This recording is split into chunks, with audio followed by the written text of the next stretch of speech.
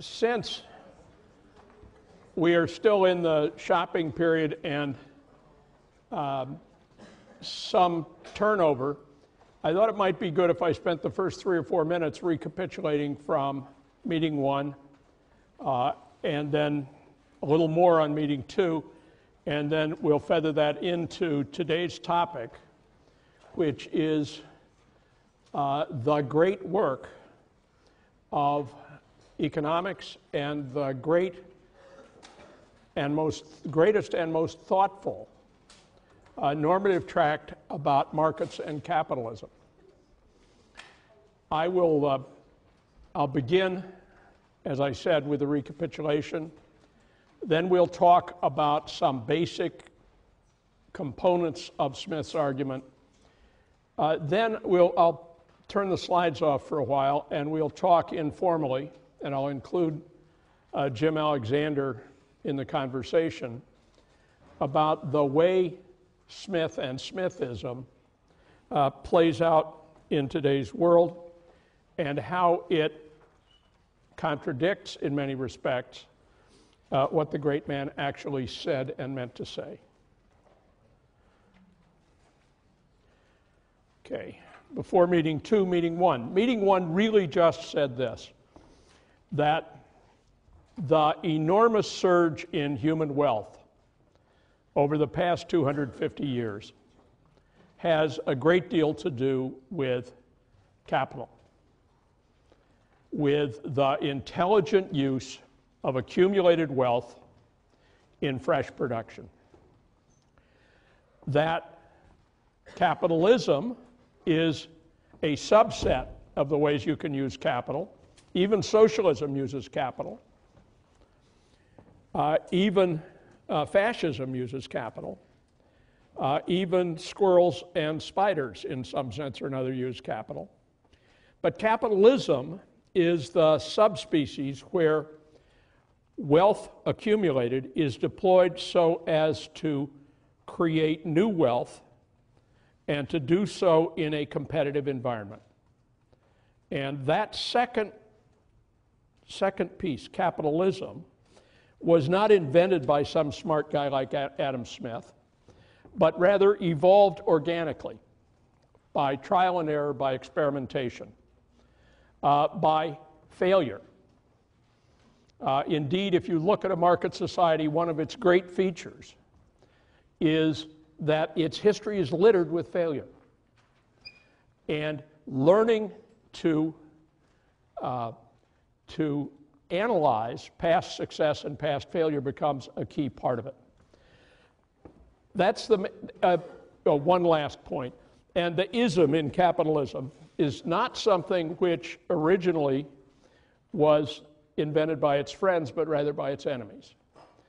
It was Marxism and other left-wing movements in the early and middle 19th century, whence the rhetoric of capitalism appeared. Indeed, the word had no appearance whatever before that era. In meeting 2, we looked at the kinetic structure of the world economy. With this Hans Röhling diagram, animated, it's still today, but animated so that life expectancy and income per capita could be seen moving dynamically across years. And we discovered that the typical story is a surge north in the diagram representing increased life expectancy with slow progress in income per capita, and then a surge around the horn, so to speak, into the area upper right of long lives and relative affluence. And I asserted, and many of you agreed, that there's something unambiguously good about that change, that the world is a better place because that change happened. Now, I didn't in the lecture lay any great stress on the caveats that people might attach to that. One of them is that it was accomplished in considerable measure through capital-intensive industry and highly capital-intensive forms of transportation. And that these were, first of all, disruptive of the natural environment.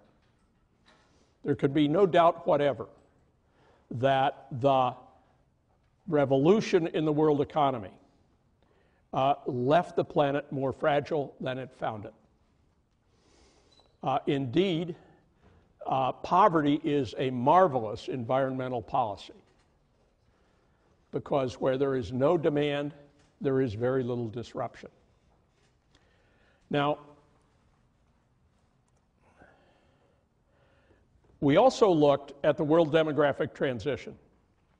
The world demographic transition representing changes in rates of birth and death, death here in purple and birth in green, and the old Malthusian world, which still exists on parts of the globe, but hasn't existed in the Western world for a couple of hundred years, was characterized by very high birth rates and very high death rates. So you have essentially static total population, and very few people live to be old. Then you have the change in the death rate occasioned by infrastructure, most of all related to clean water. And when the death rate falls, the birth rate doesn't track with it. The birth rate lags in its change. So there is a period, phase 2 here, when deaths are falling sharply and births are statically high. And in that period, you get an enormous surge. You get, indeed, population growth at an increasing rate. So you get the spike which brought world population to its present level is occasioned largely by phase 2.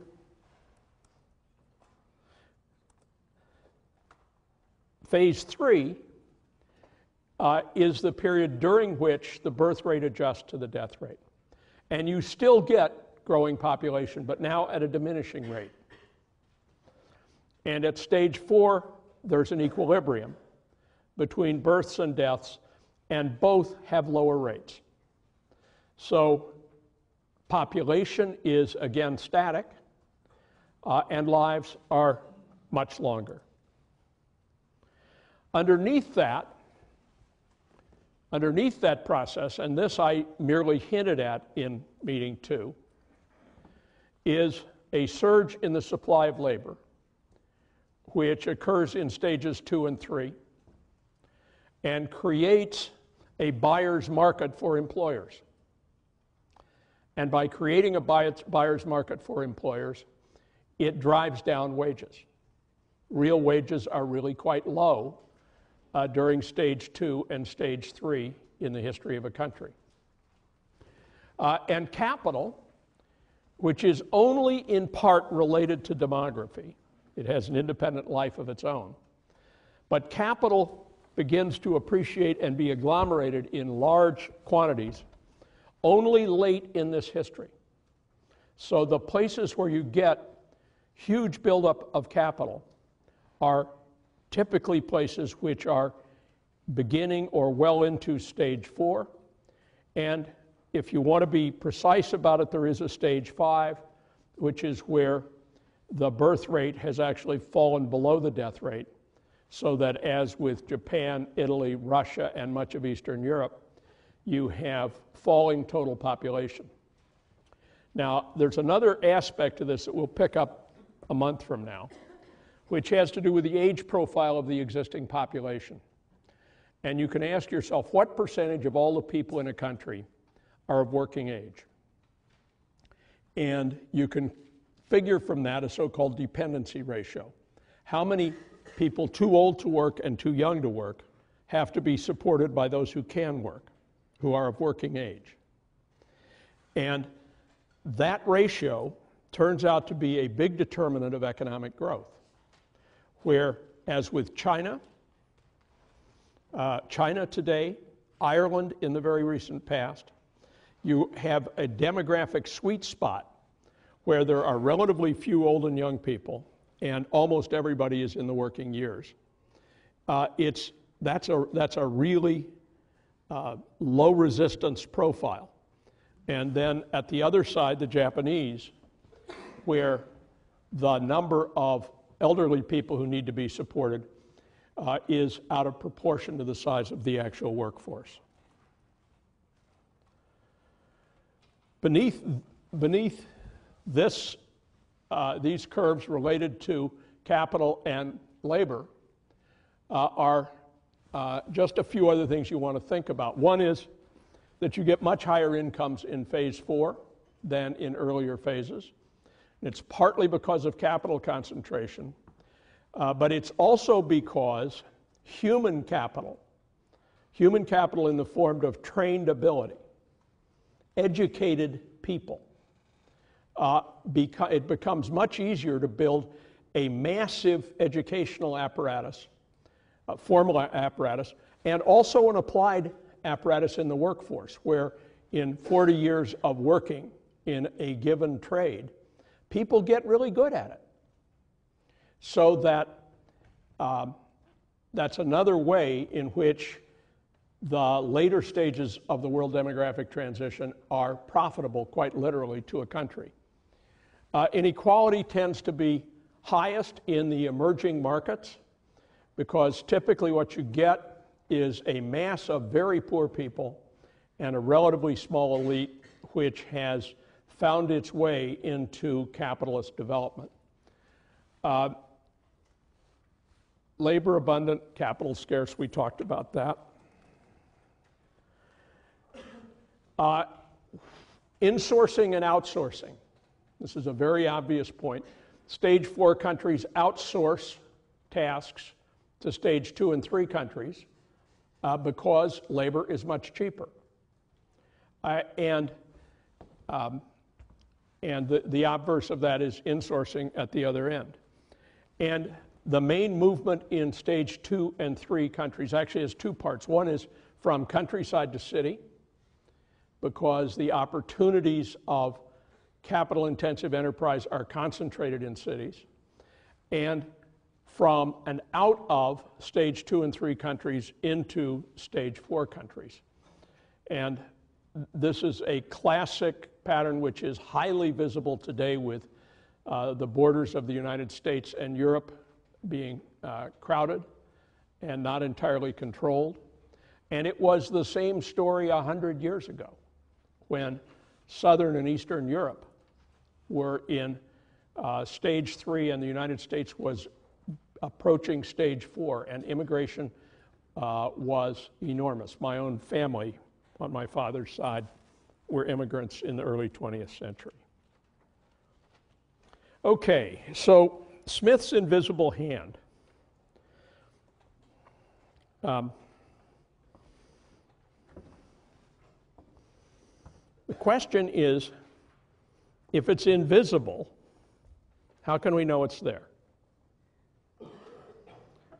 And there are several good New Yorker cartoons about that problem. One shows a group of well-dressed people gathered in a farm field near Darien, Connecticut, looking out with binoculars to find the invisible hand, which has been reported to have appeared there. Another is a store with a sign across the front, store closing, and then a caption under the store closing sign, bitch slapped by the invisible hand.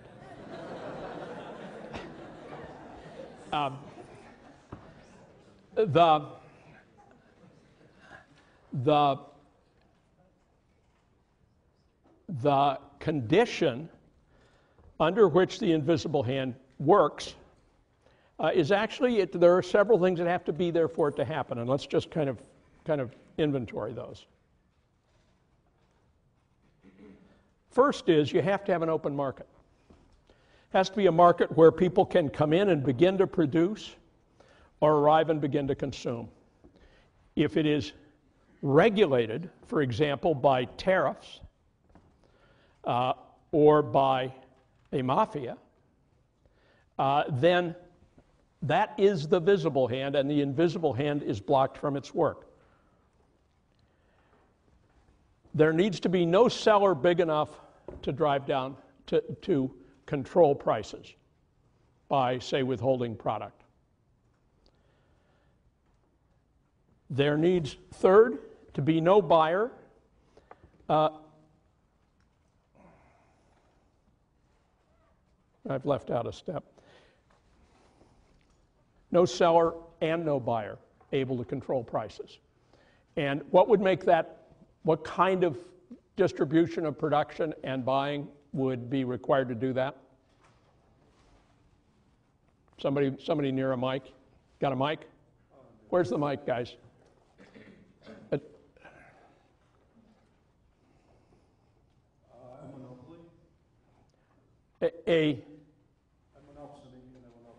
Okay, those are the things you don't want if you want the invisible hand to work, right? What you want is somebody else. Perfect competition. Yes? Perfect competition. Okay, and perfect competition occurs when what? When no buyer is big enough to control the prices. Okay, but that's circular. Okay, so we need to put one step in between there. So prices are independent, so the market itself sets the price. Well, let's work at this. What I showed a picture when I started this of a wheat field. And I didn't show a picture of a car factory or Microsoft. The key fact is that you have a fine-grained division of production and consumption. So there are thousands and thousands of producers, thousands and thousands of consumers, no one of them big enough to game the market, right? If you're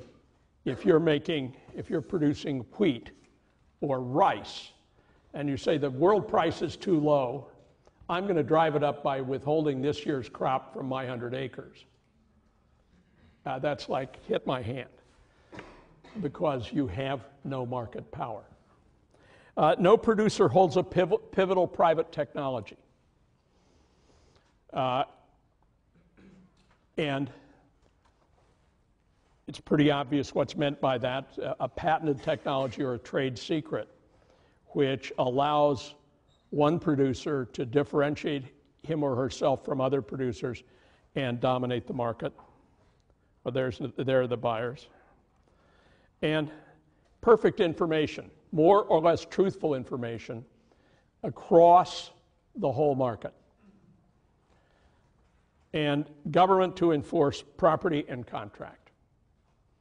So with all those conditions in place, what Smith says about the invisible hand is more or less true. Let's see if I can find the quote.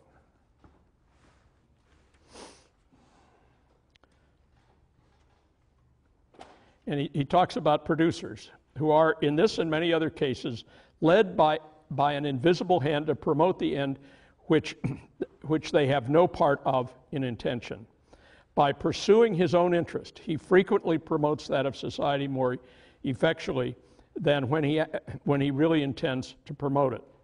I have never known much good to come from people trading in the name of the public good. So on both the producer and the consumer side, there is a peculiar power vacuum. There is no one who can be said to have set the price of the good or determined its quality. It is decided collectively, and the Smithian idea there is actually the idea of general equilibrium in a market economy. The next phase of economic theory, neoclassical economics, formalizes this idea and makes it mathematically precise, and we'll look at it in a little while. But here, it's important first just to get the context in which Smith writes about the invisible hand in The Wealth of Nations. Anybody able to provide us with the exact point he's trying to prove?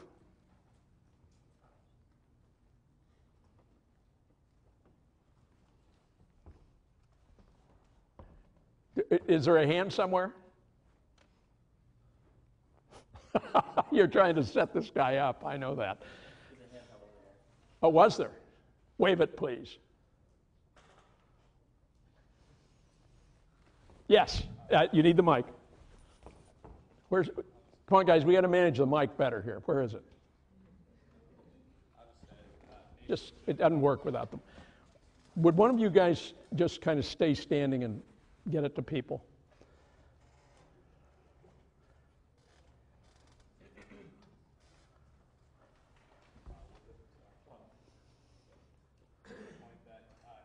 Shouldn't impose tariffs. Okay, he's arguing against tariffs and for free trade, right? And why is that an argumentative point for him? Why are there tariffs? Because the nations thought that they were protecting their economies by enforcing. Okay, and who were they helped to reach that? Who helped the nations to reach that conclusion? Other economists? Well, yeah, sort of. I'm fishing for something a little different. Let's pass the mic over to is it the violin question? The viola question. Viola question, yeah. Okay. My wife is a violist. Great. Well, I guess the predominant economic philosophy at the time when Adam Smith was writing was mercantilism, which was mercantilism, yes. Mercantilism, which is accumulate as much gold as possible, become the richest individual through that regard, which means not really importing much and thus really focusing on supporting domestic industries. Okay, good. So that's excellent. So Smith was anti-mercantilist. He was a free trader. And the people who had a concrete interest in tariff imposition, who would have a strong self-interest in that? Let's get the mic over here. I think one of you TAs really needs to just stand up and MC the thing. Domestic merchants and manufacturers? Well, certainly manufacturers, right? Domestic manufacturers who are in some way or another not competitive with imports, right? And Smith has this wonderful passage, I think it's near this, where he talks about how you could in Scotland produce good wine, right? You'd have to have hothouses and many other special and very expensive accoutrements.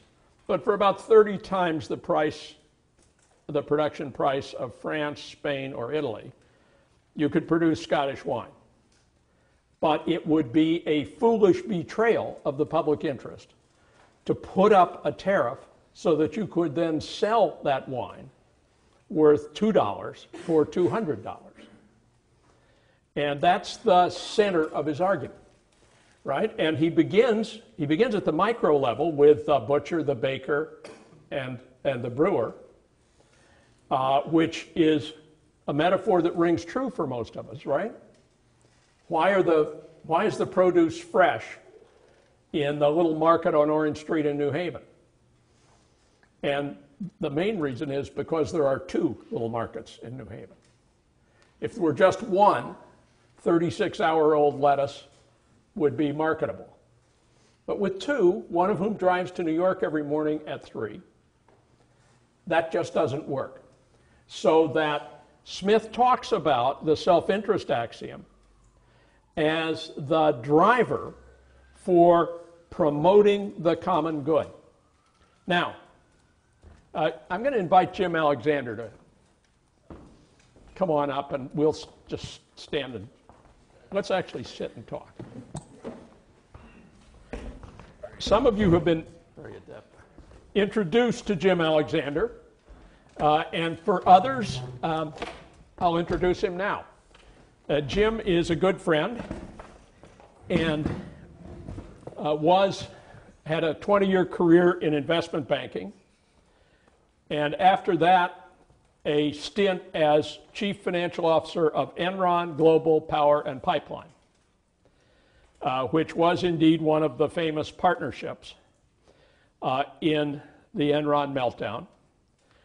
He was a straight shooter, as the best book on the Enron meltdown calls him the fly in the ointment, and went off to co-found Spinnaker Exploration, which later became a public company.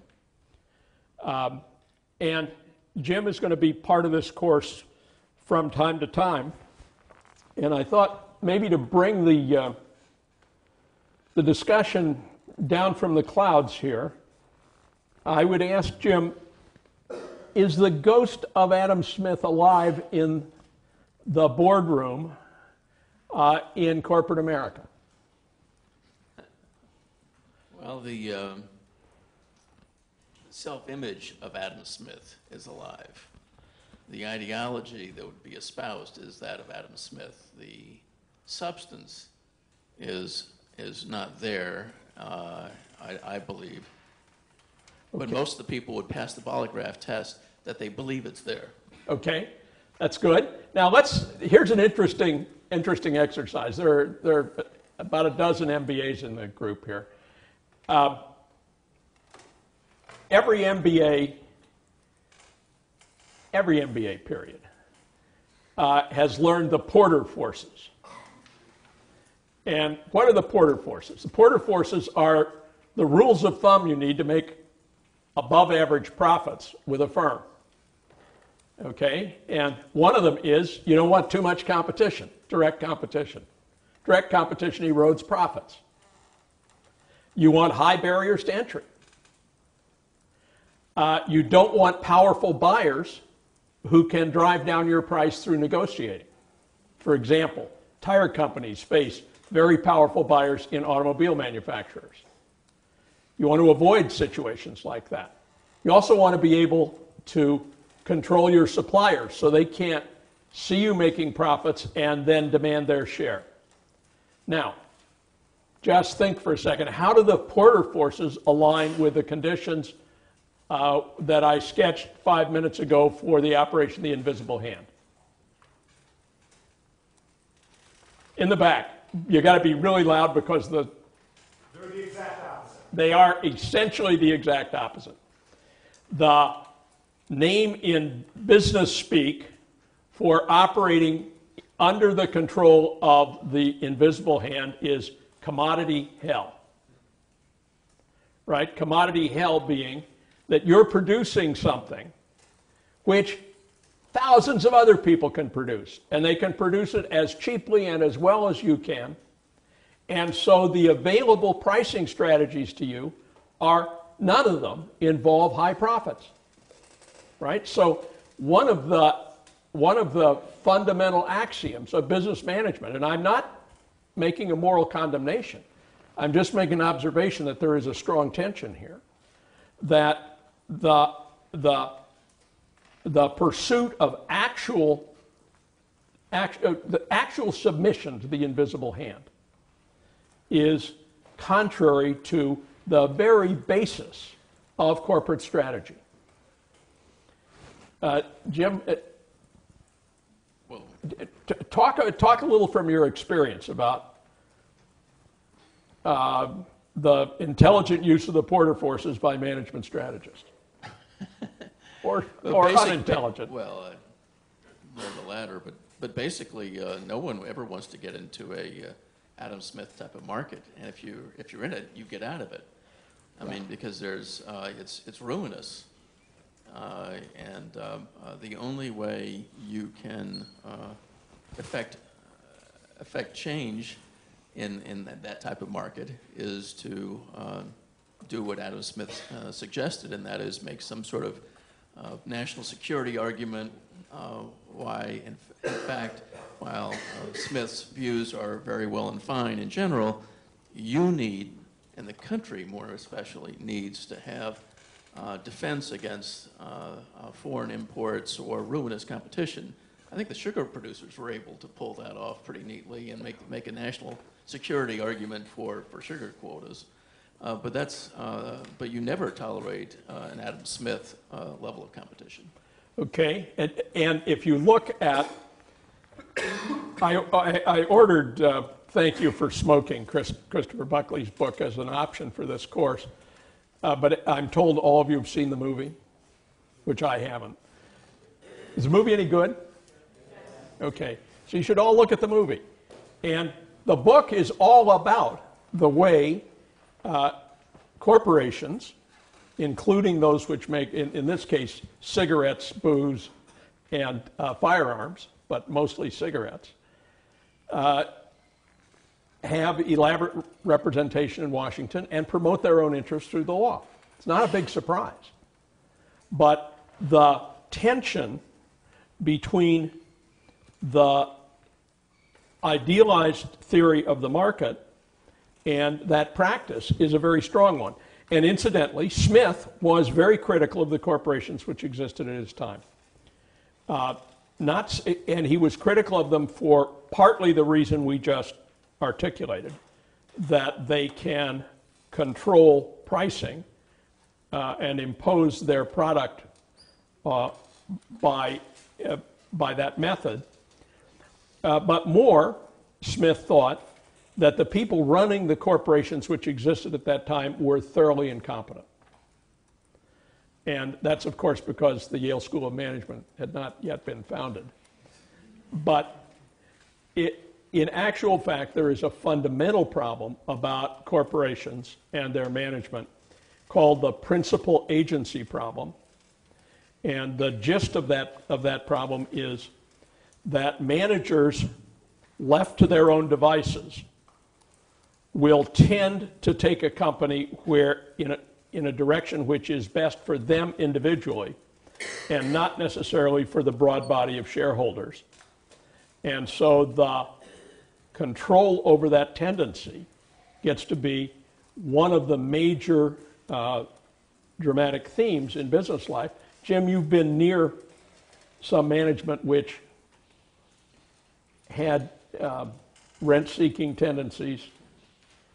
Well, let me come back to something else, and that is that at least one of the sections Smith has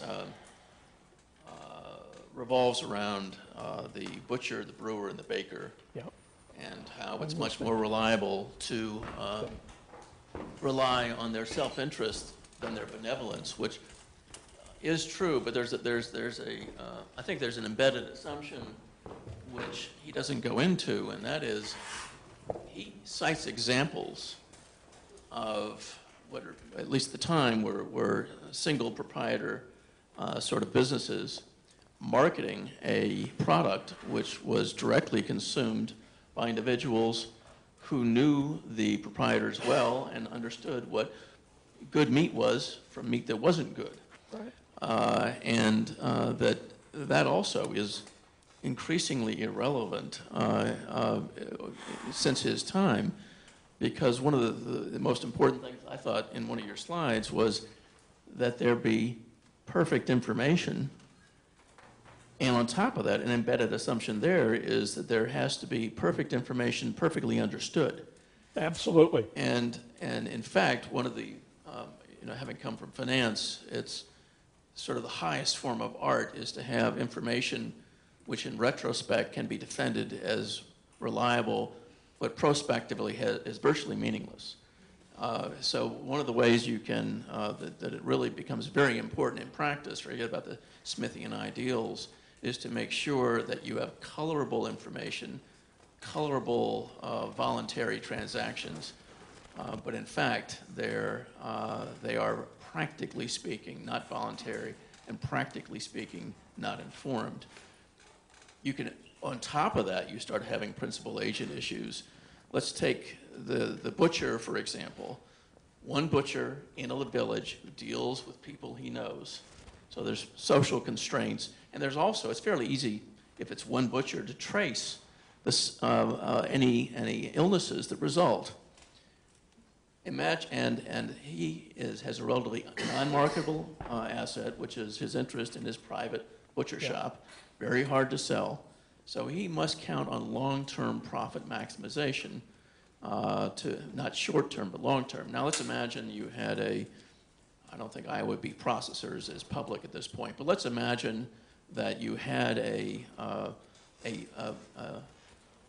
butcher business which was owned by the public, controlled by a small group of managers, and furthermore, let's assume, and it's actually a pretty good assumption, that you had a group of semi-knowledgeable mutual fund managers who rewarded people with huge gains in their share value if they were able reliably to hit their quarterly earnings estimates, and punished them, of course, if anything went wrong.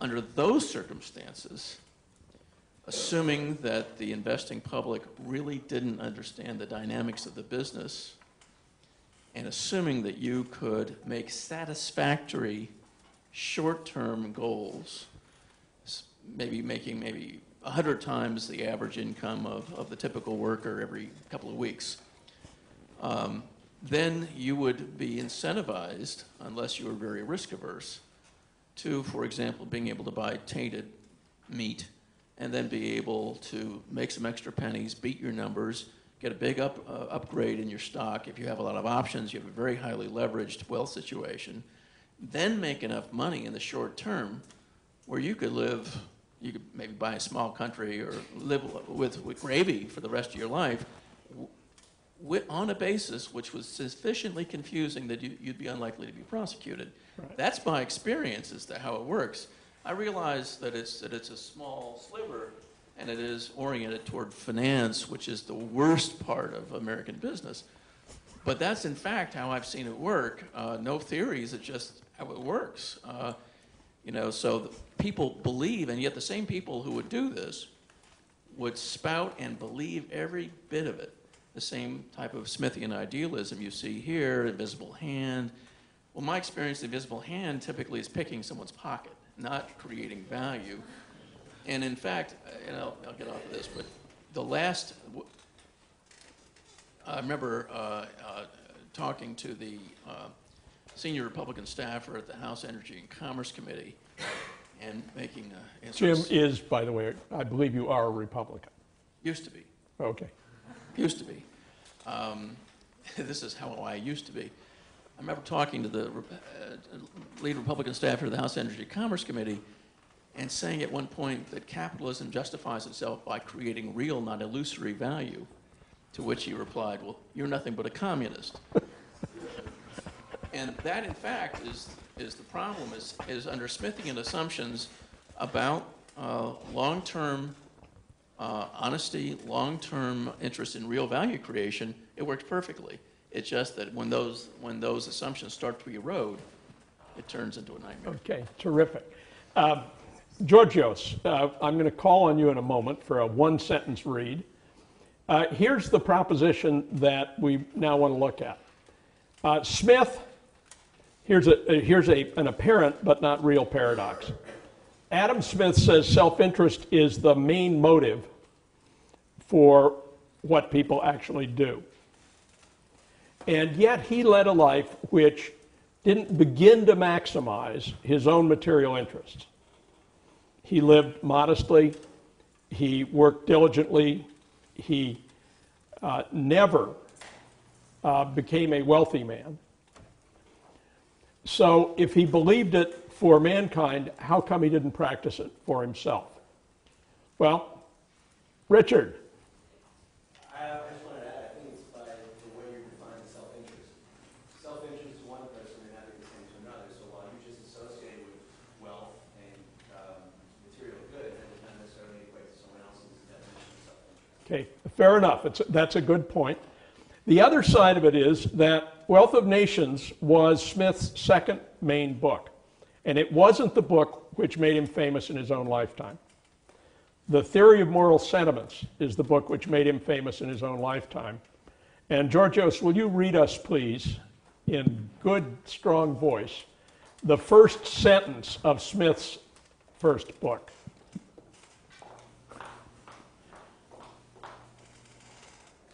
Thanks very much, Leslie.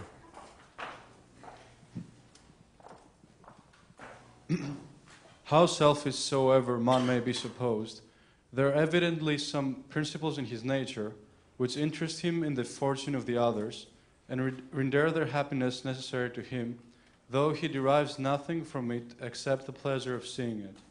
Okay, and now read it one more time. How selfish soever man may be supposed, there are evidently some principles in his nature which interest him in the fortune of others, and render their happiness necessary to him, though he derives nothing from it except the pleasure of seeing it. Okay, so Smith actually believed that we were a complicated mix. And I think he's right. And he believed that there is a pro-social element in almost every human being. There is an innate sympathy for others, which almost everyone has, and at the same time, a tendency to feather one's own nest. Now, I don't know anyone who is just one of those two things. I don't know anyone who is a pure egotist. You do? I do.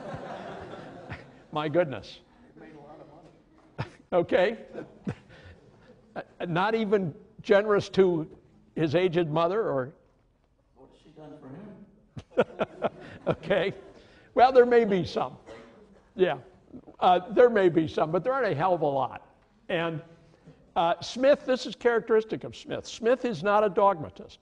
Smith is a careful observer who draws as much from the evidence as is there. Now, this is a map which links Smith forward to the next historical period, namely the period when world trade got serious, and the period which we will discuss in Monday's class when Marx and Engels were writing the Communist Manifesto. The picture on the board is the world railroad grid.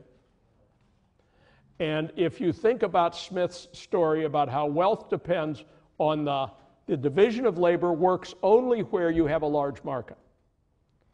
And he makes that point at length. And in the period which begins in the middle 1800s, really begins about 1840, in that period, really large markets became accessible to everyone located in the dense part of the world railway grid. And toward the end of the semester, we'll be dealing with the problem of economic development in places like these. And if you look at the way the railroads developed there, they all developed to reach ocean ports for the export of products to world markets. And the density of connection required for the internal development of large markets was by and large missing. Okay, now,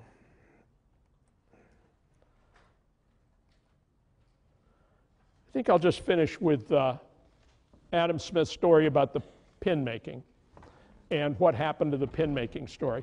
Smith, I actually didn't have you read this because it's something I think everybody learns this one in high school. The division of labor for Smith is illustrated by a group of artisans making pins. And one person gets really good at drawing the wire out straight, another person at hammering a head onto the wire, another person at making the point sharp, another person at polishing the shaft. And by division of labor and development of expertise, they can produce more pins of higher quality than a single artisan doing each of those operations by himself could possibly have done. And it's a good illustration. And if you think about all the professions and occupations in an economy, that kind of that way of profiting from specialized expertise is foundational to market societies, foundational to their wealth. Now, the actual fate of the pin machine is interesting and personal to my family. It turns out that in 1831, a New York physician named John Ireland Howe, H-O-W-E, began to tinker with the idea of making a machine where wire went in one end and polished pins came out the other in their thousands. And by 1851, he perfected what was called the Howe pin machine. There's a room in the Smithsonian to this day where a Howe pin machine sits and a movie of its operation goes on behind it. Well, John Ireland Howe, I won't brag again in this semester, was my 5-over great-grandfather. And the family began pissing away the money right away and completed the task just in time for my birth. So,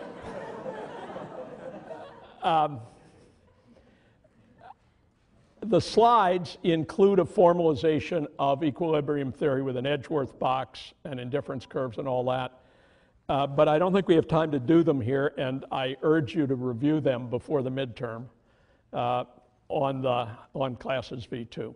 So on Monday, we'll do the Communist Manifesto, and on Wednesday, we'll do Hayek and the Constitution of Liberty.